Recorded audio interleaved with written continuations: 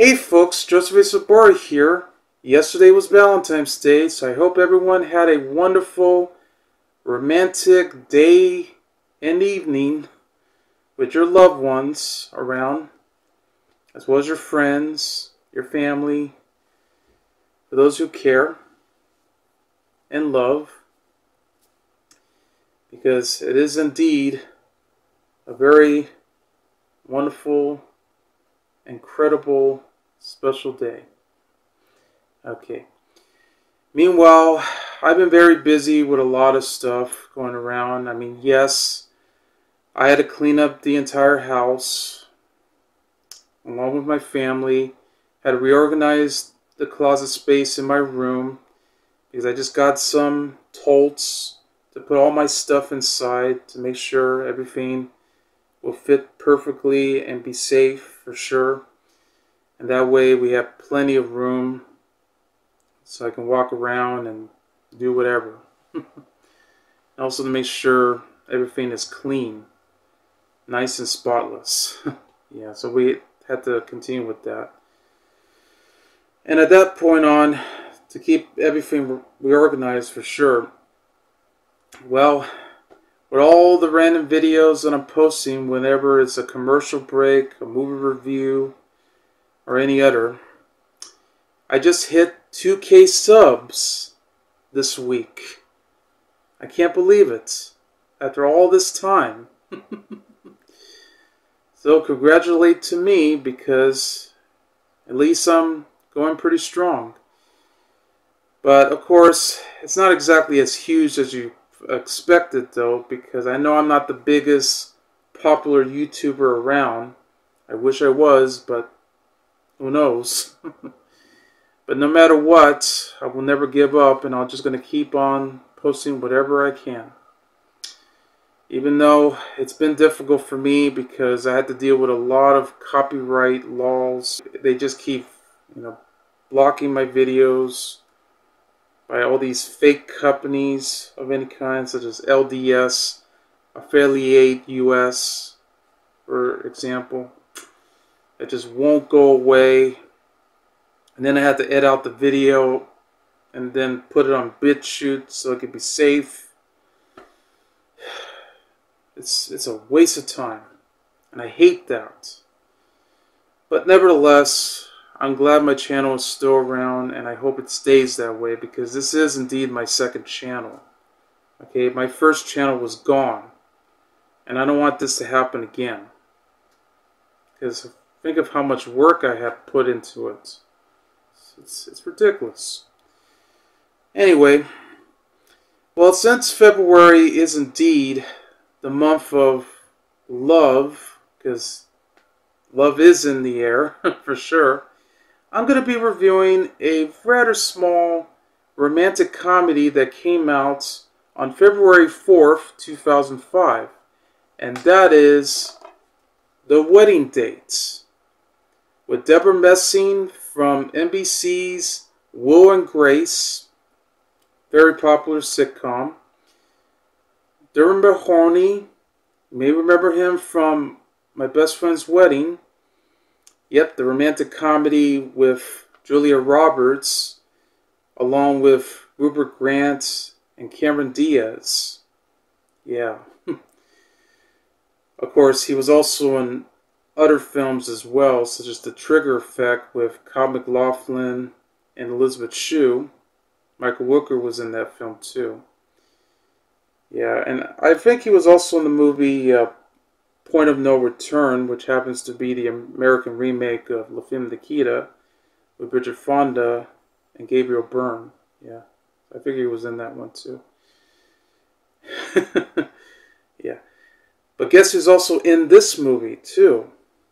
And that is, yes, my favorite actress, Amy Adams from Enchanted and Junebug.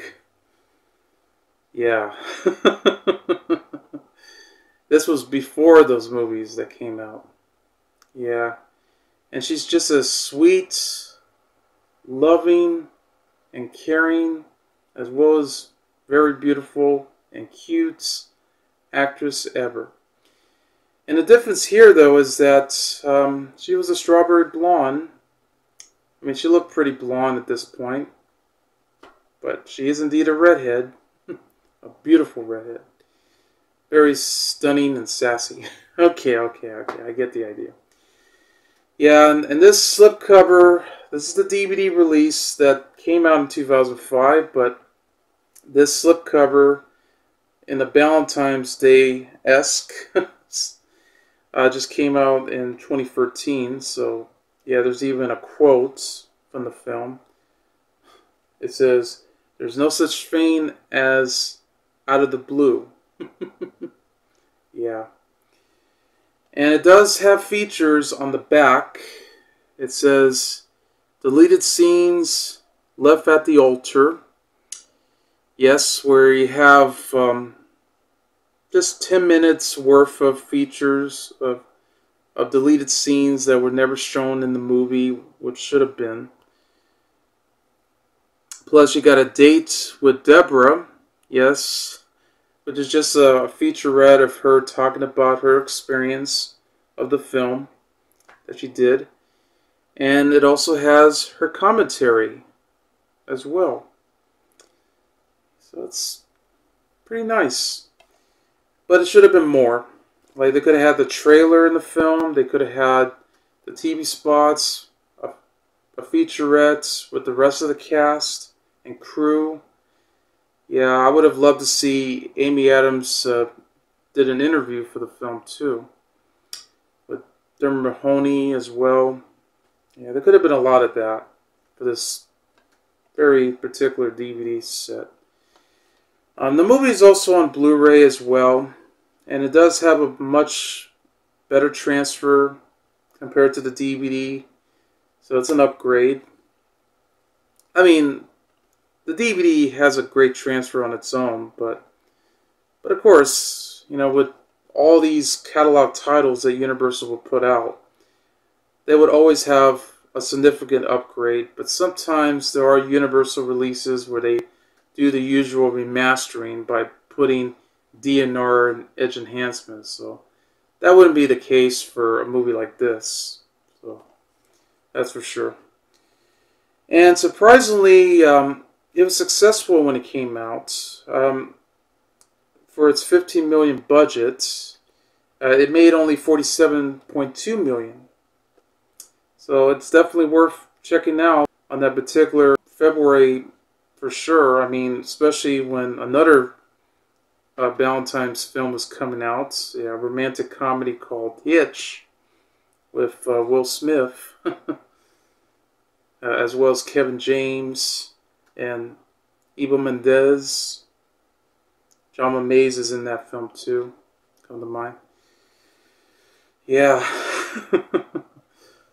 So hey, I mean, this could be worth for a double feature. Now, yes, the movie got a negative reception. Like, people may think of this as just another forgettable fluff. Like, this could be like a sitcom material, that sort of thing. I mean, despite the fact that this release, if you take out the slipcover, you get this poster art. As you can see, this same cover art that they often use, where you only have two critics right here that says "Tremendously Funny" by Sean Edwards of Fox TV, and on the back it says Deborah Messing and Dermot Mulroney are perfect together by Andrea Bocello of NBC TV. And yeah, those are the only two I would agree. But the rest, nah. I mean, hey, don't expect this to be like Four Weddings and a Funeral, My Big Fat Greek Wedding, and even My Best Friend's Wedding, as I mentioned, because that was the romantic comedy with Julia Roberts, along with Rupert Everett and Cameron Diaz, come to mind.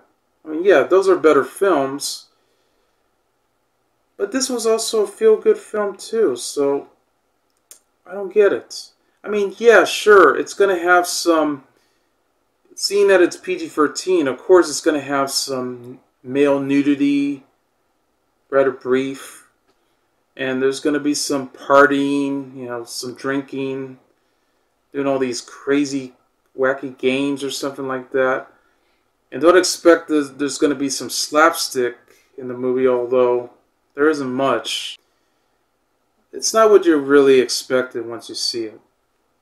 But I would definitely say it's really worth watching. But the story is simple. It's about a single girl who unfortunately was trying to get even with her ex. So that's why she hired a male escort to being her new boyfriend. And hoping to also try to fool her parents, even her sister, since she is about to be invited to her wedding. Yeah, and then soon they'll probably fall in love, and maybe they'll get married too, in that sort of way. So of course she's going to be the maid of honor for her sister, and hopefully she'll be able to have a wonderful time too. Here we go. The movie stars Debra Messing, Dermot Mulroney, Amy Adams, Jeremy Sheffield, Jack Davenport, Sarah Parish, Peter Egan, Holland Taylor from the TV series Bosom Buddies, with Tom Hanks and the late great Peter Scolari. Yeah, and I know he was in the TV series Newhart and Honey, I Shrunk the Kids, the TV series. Yeah, that's him. Jolyon, James, George Asprey, C. Gerard Harris, Martin Barrett, Jay Simon, Danielle Lewis, Ivana Horvath, and Linda Dobell. It's based on a novel called Asking for Trouble by Elizabeth Young. Yeah, it's written by Dana Fox and it's directed by Clare Kilner. The movie begins where we meet a single but ravenously attractive and beautiful woman living in New York City at her own apartment named Kat Elias, played by Debra Messing, who's about to pack up and get ready with her luggage to go straight to London, England on a plane to return back to her parents' home.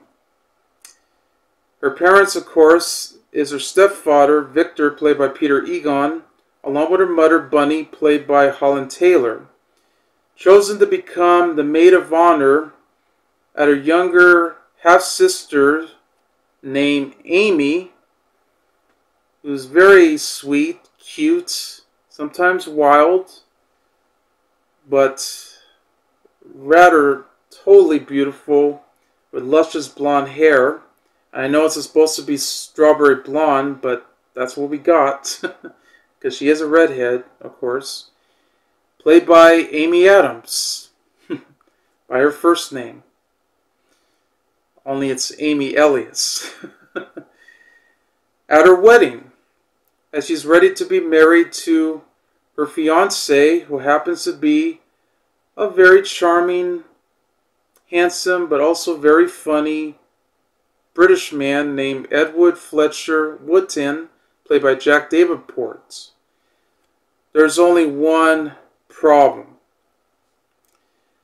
The best man that they hired turns out to be Kat's former ex-boyfriend named Jeffrey, played by Jeremy Sheffield, who unexpectedly dumps her 2 years ago.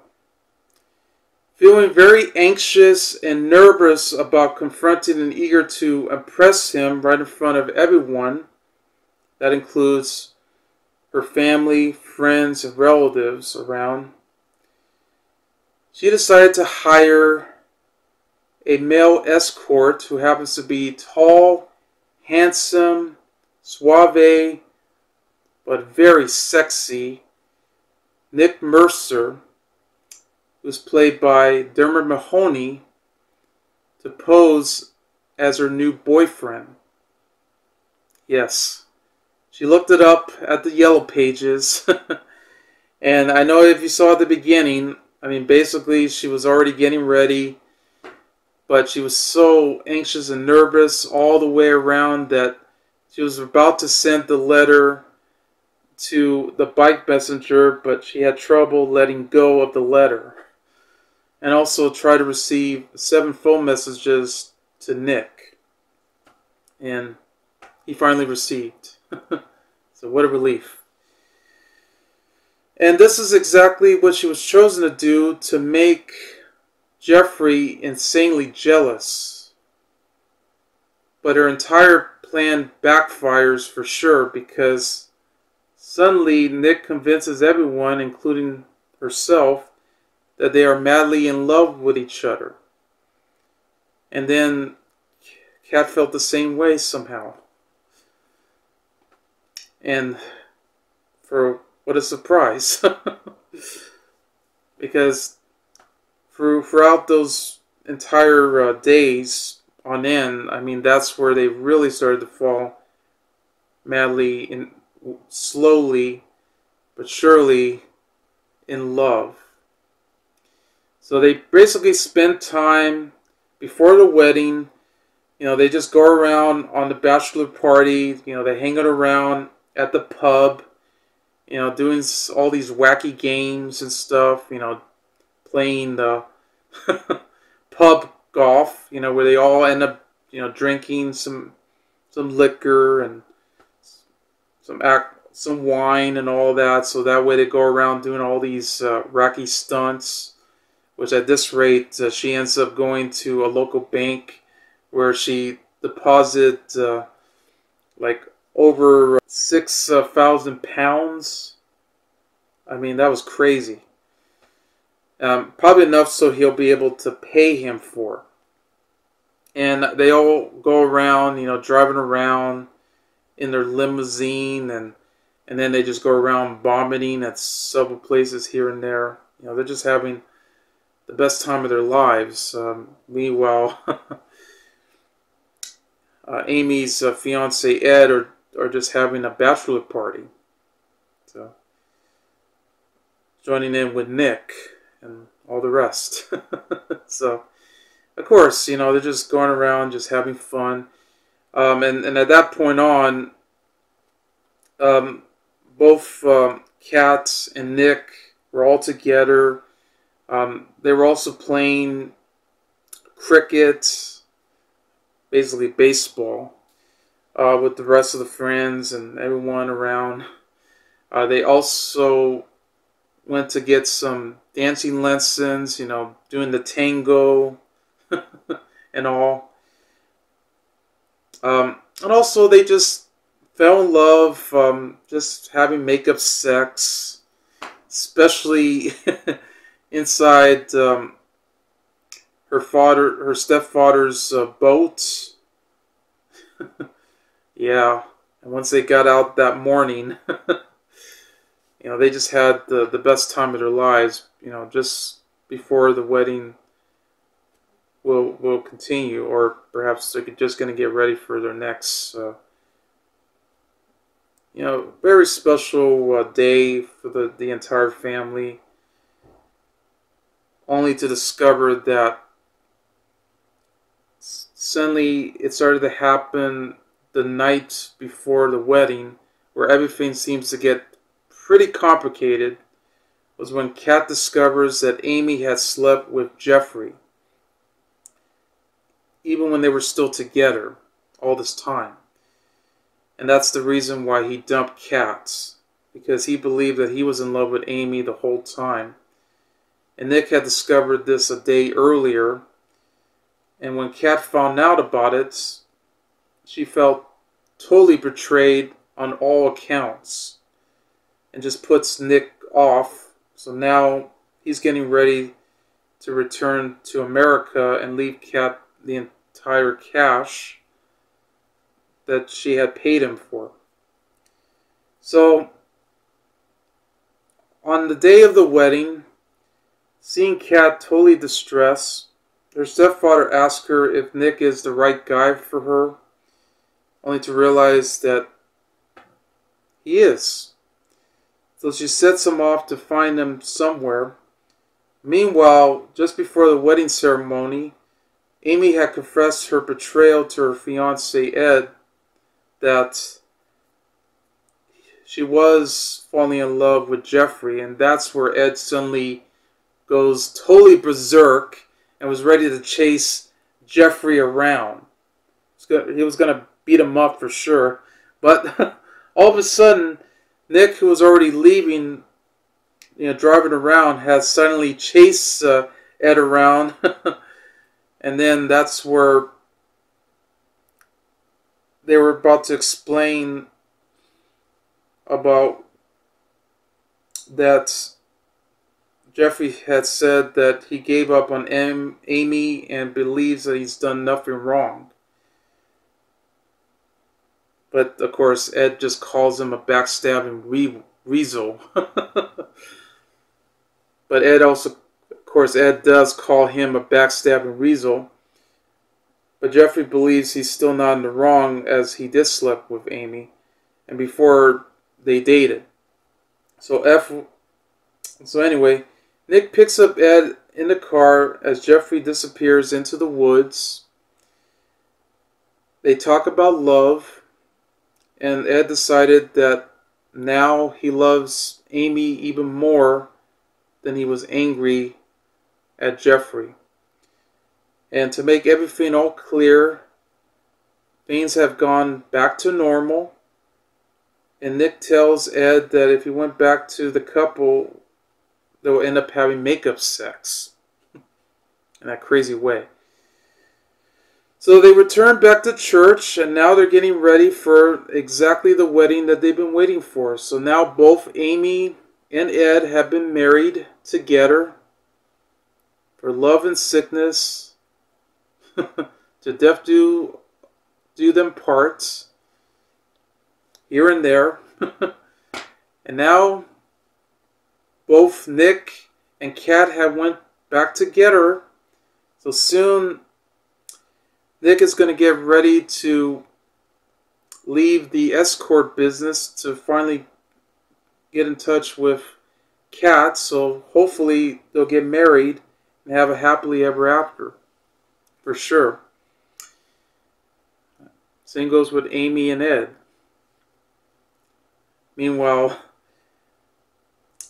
Jeffrey, on the other hand, will learn nothing except having to act like a fool in front of a female neighbor.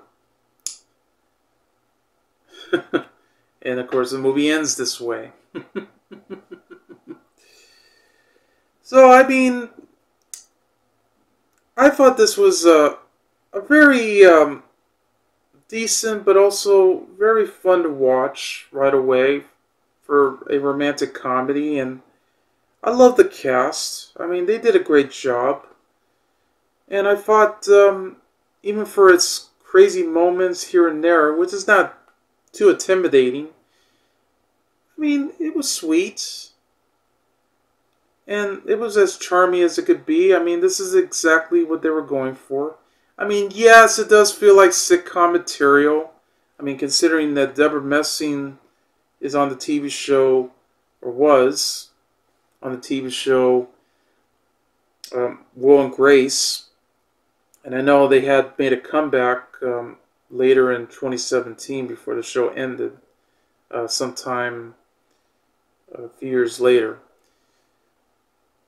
But nevertheless, I mean, Debra Messing has always been so beautiful, and yeah, she's sexy too, but she's just a very incredible actress for sure, especially when she's playing different roles.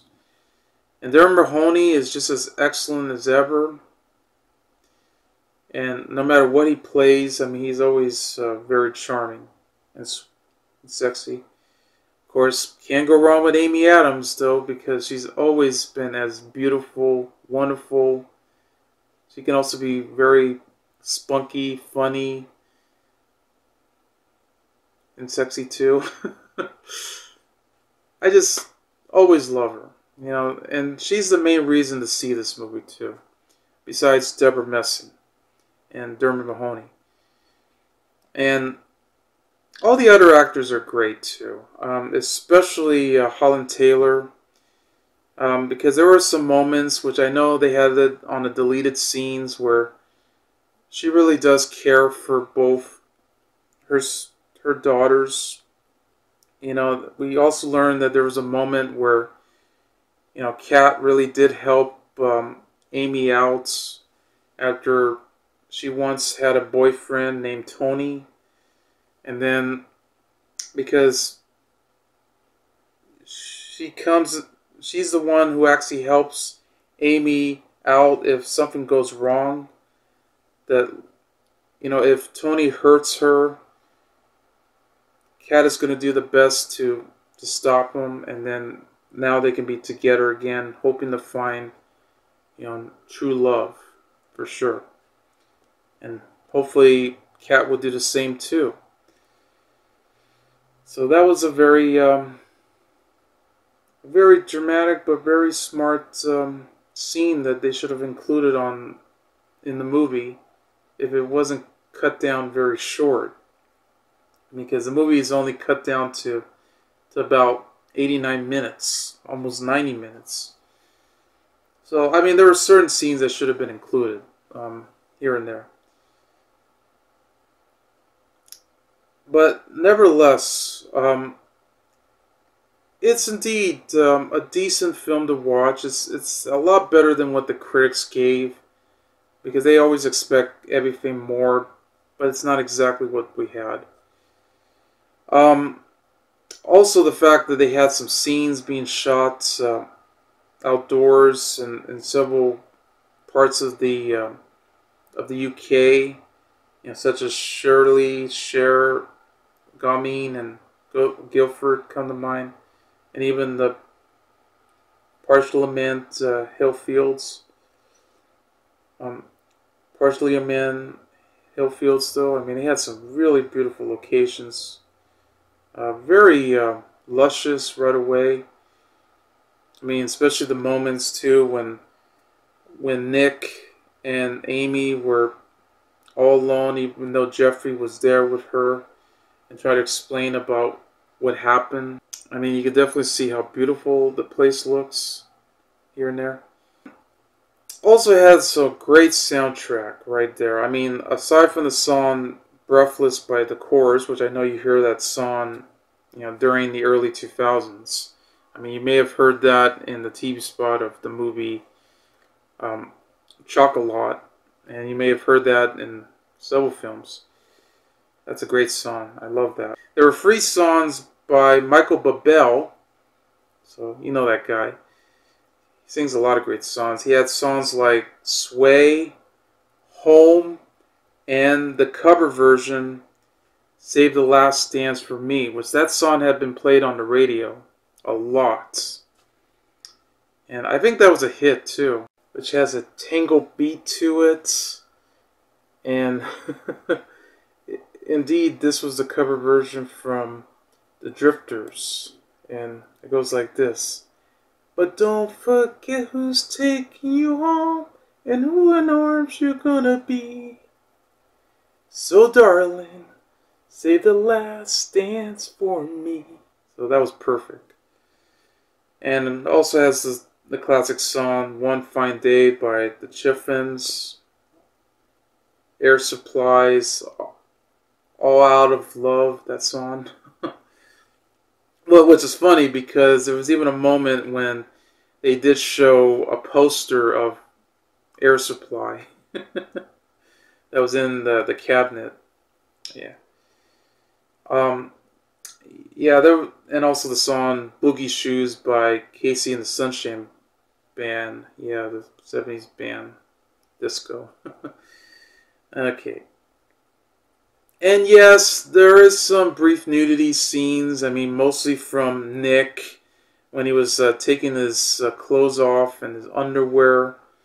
So you see his buttocks, and then he was almost ready to show his dick, his schlong, right in front of her in that one scene while she was reading the magazine article.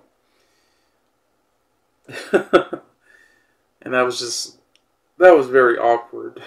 There was also a moment too when Nick and Kat were driving around on the streets of London and they just had to make a stop, and Nick calms Kat down because she was very anxious and nervous about this whole thing.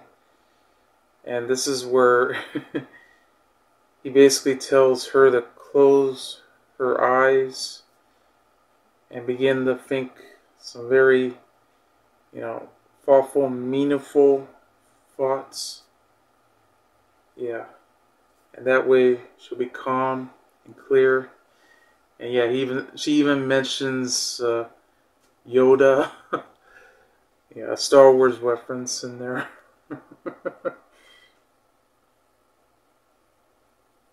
I mean, just when you think he was almost going to kiss her. So yes, there was some sexual content too, especially when they made love in the boat. So, and of course they change here and there. So, it's very romantic right away. I do wish there were more scenes. I mean, there are some scenes here and there with Amy, but I wish there were plenty of scenes. If the film wasn't cut down too short, like if they had made it a little longer, I think. I mean, it wouldn't be tedious. It's just that maybe there should have been some more scenes between Kat and Amy. And sadly, that was in some of the deleted scenes on there too. So I know it's not perfect, but it's still worth the watch, and especially if you watch this on Valentine's Day. And also, this movie was produced by Jessica Bendinger because she's, of course, a screenwriter and novelist, too. In fact, she wrote Bring It On. Yes, she wrote that, as well as Stick It. Yeah. So it's really nice that she actually got to produce this.